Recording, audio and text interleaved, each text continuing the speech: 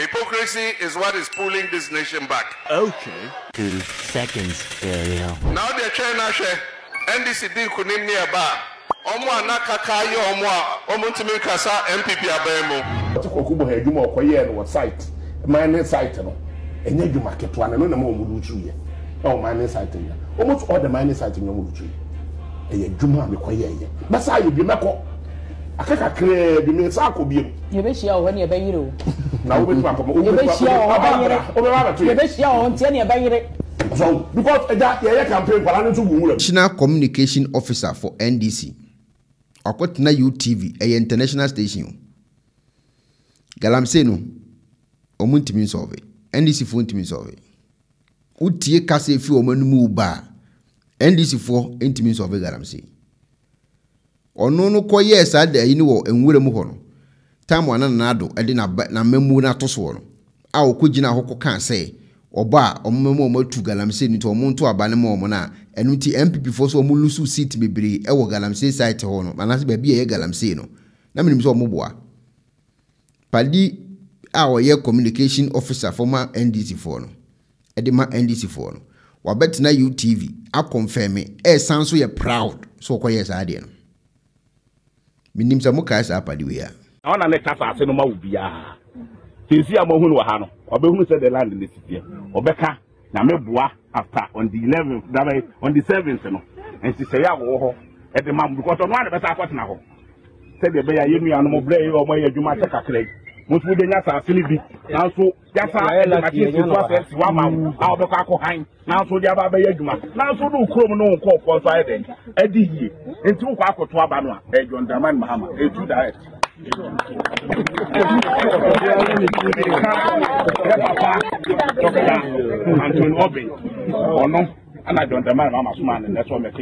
Apadi we na America no.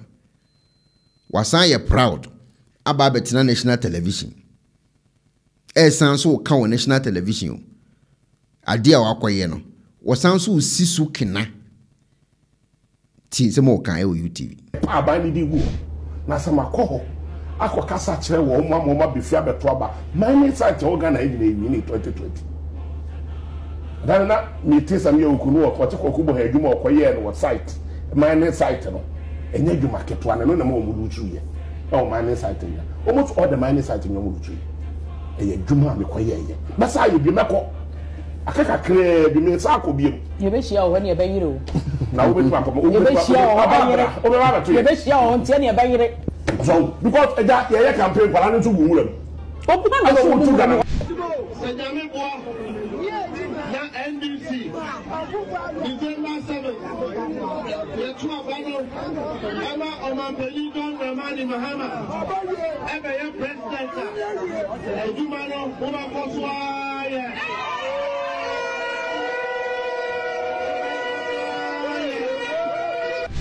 nyina ye gina he yenyi be de amenfi ha Galamsey o ha pa ana onyi ha Galamsey fu no he wonyi magana ha na ehu a enyanda nkote na sabe yehu de gold wa ha na enyanda nkote ni enya Galamsey wa ha na se enya abana ono a ejuma ohobogun kakra oho no obogun ono so mfa ejuma nka ho a ebe na zena mebu no waye on videos na ma bo akire won NDC for no ade ne se me na me ye NPP ana we na ye NDC me si me mpe Galamsey we su kan wo eye public so no mpe Galamsey ade be chi me mbe ko maka se o pacho Galamsey no munja ye de me de nkofo tata wo ade chi an nipa na ono no so ye Ghana ni ono so mpe Galamsey no na ono so ekọ the same place ho no a omo ye Galamsey no na okoka kire omo se o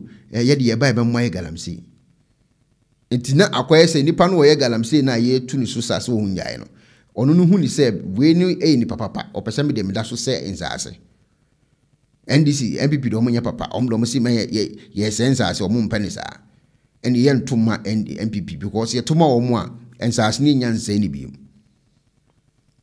we ye chiro man yinyire ti Ghana a si ekun Galamsey o na sa ade china baako ekogina ha ekodin se muhunu ebetena TV so san be ye proud be kan uwi ati abonten se Galamsey pese ujai Nobody know what Galamsey. Ultimate guy because any part any do mobile base edge medino. Any paid or mobile edge medino. So I was in the panels of tea or Mwasi. No musu who say, I dear na ye bohu de uru, and as I dear na ye can was seven. A idea henny pami bree. It nyadi a bit me at Nafako, Amanako Senko for Nioma. No, I got nan UTV at this uncle Moe, na UTV 14. We was Senko Mocheno. Yeah, was a good time I was on teaching call for me blue. Would you be a number 7 now? Henry Jimmy 7 or can I was so much in the packer. It's a channel. 2 barbon things I made demonstration say, Yempe Galamsey, and made me journals na you to me about Cordia. In Yipana Mon Pegalam, so more meeting my shambrano, a binet hono. I want to swap into a monk or so no money Galamsey. Because we're pursuing your seat, and panso, on the 2 the Amadi or 1 or so. Assemble Crania Babishe. Assemble Granny. Meaning say campaign message no moon new. Said dear, would you know who I want to say? She said, Mahama, a could not campaign as no way campaign. I know about more cacayo munina bit me akasa. Why? We should grab it to Mudabe. I dear some sucrani. Hypocrisy is what is pulling this nation back. Okay. 2 seconds, Ariel. Now they're trying to share NDC deal could name nearby. Omwa na kakayo omwa to kasa MPP abemo. Kakano suddenly ebe vanish. Into betia abe omwa no big.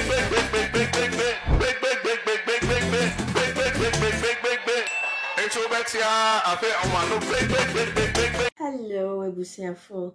So, Pesifita Asracha or Dofodie, and then Nafa Honkodom is unique laser whitening. Unique laser whitening. Our toothpaste to strong quam. What did you choose? Say, and ma was saying a fita. Na a fita non sono. Na a ye and carbonate beer a wo no beer.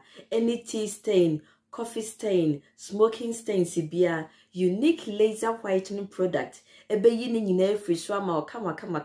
The obani say uchu so na odi biegu o brush the so. Now the chuchu sinisu nyina kama uwia and who wenum jano wenum sa into for unique laser whitening. I was 079-9979-2330.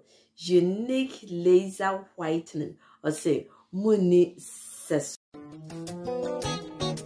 Penifose bibiro wi asentine da ni atopnum na ne pabone fonti e wo se wo bambo hu hia na ne papa mu de Pro Technologies ana me kan fama wo ane Pro Technologies. We are specialized in both sales and installation of CCTV cameras. Yeton esa install CCTV cameras in the South Ghana and NASA brochure na ufi Ghana. Now beso CCTV camera installation. We need Pro Technologies and in South. We get CCTV camera installation, electric fence, automated gate, access control, video doorbell, and intercom, and satellite TV, home theater. So upe biato, and wato, and pese be install them out. Pro Technologies and our software. Na shenenso. Say fidye nyina from America brochime and this and papa na pedia men nwene ho na ne bo anso da form make sure you know the web brochime mu ha any a branch e wo Ghana ye ni mo bra wo bre into sika fire nsem se fanya japade ma wo Ghana wo da na ne tenese ye say general construction so web brochire na peso si fi o Ghana e dan plan bi o peso si se wa sha se dada ana afi na peso si plan bia ye besi ama eno echi so here solar power ana bamba ho nsensem bi ade woni ye ni nsawo so ne esanso ye smart home abefo video bi apese hye e wo fie ana watuma mo de ma wo woni ye ni nsawo so we are just a call away ne esanso wadan de ma han ana ofre brochire bedu Ghana na wo pe full house room ana apartment ahan for short term ana long term ye be ma obiane border form na bamba ho nsem de menwene ho enna ye interior decoration so wasi fie na wie ana yesu fie na ma no yes sign decoration ye besiesie fie ana office o e de ama no e so tom fidie bi na wo hokwa fa so install ana ne settings ye beye e de ama e wo Ghana wo behu yen wo mira ofra denta e de wani a che dodoa wo behu ye e wo ahie ye ne Emerlin Pharmacy e na wo the same building. For information or WhatsApp 401-7570-300 and a +401-6992-254. Pro Technologies. We have the solutions for your security and home entertainment needs at affordable prices.